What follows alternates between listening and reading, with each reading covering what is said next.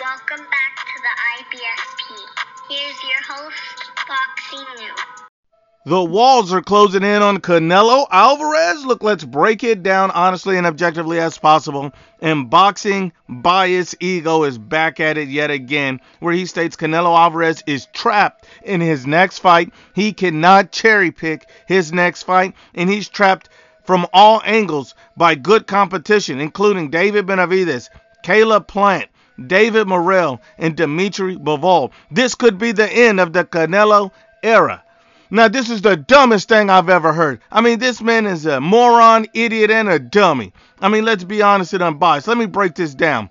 First of all, this dumbass says Canelo Alvarez is trapped by all of these fighters. When you look at Dimitri Bivol, this is the same boxing ego who said Canelo Alvarez was cherry-picking Bivol. So now he's being trapped by Dimitri Bivol, but before it was a cherry pick?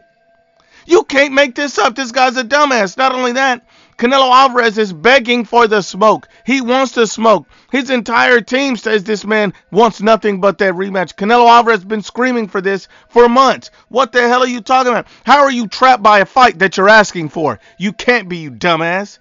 Not only that, then you say Canelo Alvarez is trapped by Caleb Plant. How is he trapped by Caleb Plant when he already knocked this man's ass out? You've already sent a man to hell, but he's trapped you? That don't make any damn sense. You're a dumbass. I mean, come on, let's be honest and unbiased. Then he says he's trapped by David Benavidez. Canelo Alvarez's own team says, hey, he's open to the Benavidez fight if he makes a statement win over Caleb Plant. What the hell are you talking about? Canelo Alvarez has been saying for months, David Benavidez, he fights with nobody. He beats Caleb Plant in a decisive manner. This could be the fight that gets him the Canelo Alvarez fight. What are you talking about? How are you trapped by fights you're willing to take? That doesn't make any sense.